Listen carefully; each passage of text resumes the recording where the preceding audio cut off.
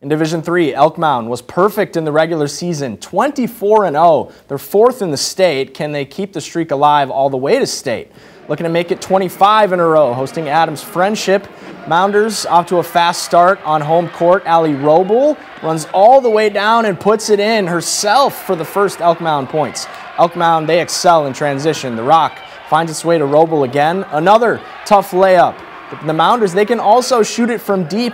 Lydia Levra, top of the key, she launches it. That one is good. The Mounders roll 67-37. They host Wisconsin Dells tomorrow.